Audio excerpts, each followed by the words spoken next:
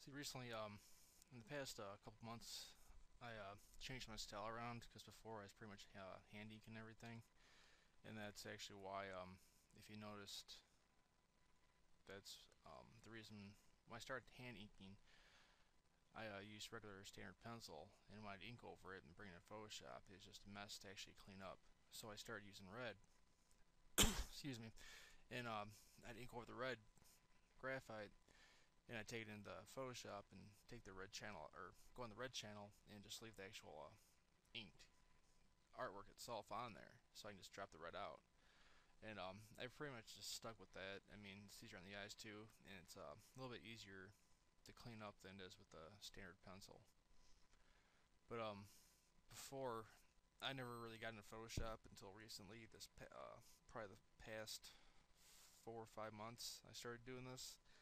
I mean, it's kind of rough to learn for me at least, but then I caught on pretty quick. Cause since I want to be screen printing my own shirts, I want to keep the lines as clean as possible for less errors and less mistakes.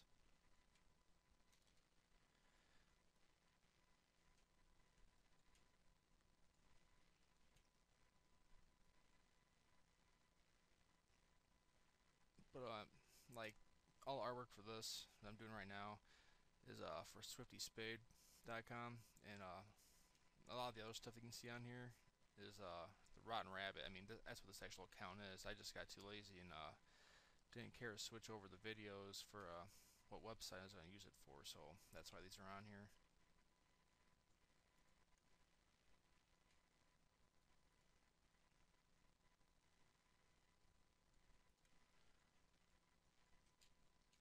Because when I wanted to start doing shirts, I started a website. It's called Black Frost, but it's BLAKFROST, and it is more of the affliction type style and all that, but it is just a fad that's gonna end really quick, and I think it actually is now. So I really don't see that much of that style. I mean, it'll continue on, but I mean, not as hyped up as it used to be.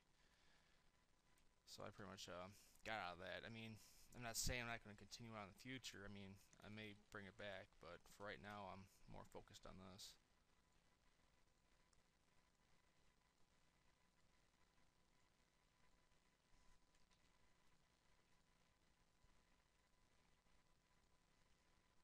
Because apparently, simpler is better.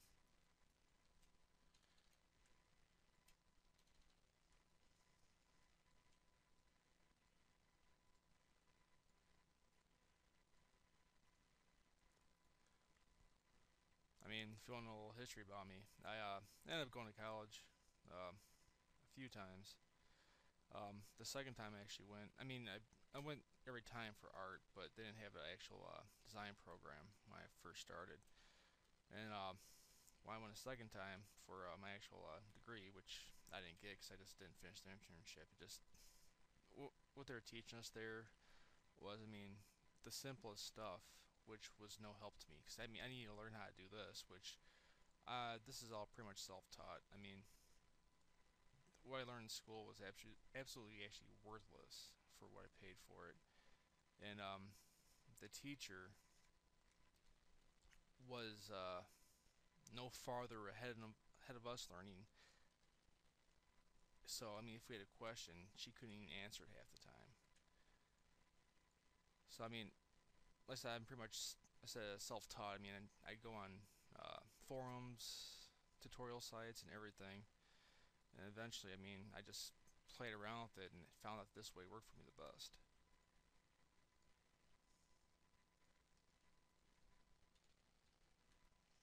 Then, after spending a lot of time drawing, I decided I actually wanted to do T-shirts myself, which I don't know if it's a great idea or not. Cause I mean, I've forked out more than enough money already into this, and I haven't really used it that much. But I figured, I mean, I have control over what I'm putting out and how it looks, and if there's any issues, I mean, say the customer contacts me directly. It's not going through like a bunch of other people that can't give you the right or the specific answer of what's going on with it.